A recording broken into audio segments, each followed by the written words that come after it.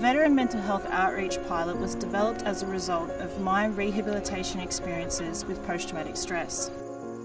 The Veteran Mental Health Outreach Pilot involves providing mental health home-based services to veterans and their families, and is aimed at tackling the issues of mental health and suicide in the community.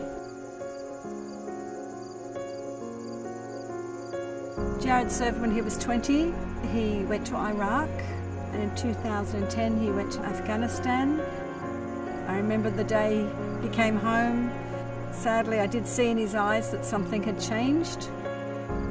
Not long before Jared decided to take his own life, he was opening up more, but then stopping mid-sentence. We didn't know how or what to talk about with him. You don't know how to respond. I think the mental health issues around the veteran community get exacerbated when you transition from the military, because you have a community when you're in the military, and when you leave you become very isolated because you're no longer part of that community. And what's needed is the ability to fill that void and help someone navigate the services to become a productive member of the civilian community. There is strength and honour in fighting the internal war, and I think the outreach program is offering something different and something a little bit more personal. So if any of our men and women are struggling in any way, please reach out for appropriate support.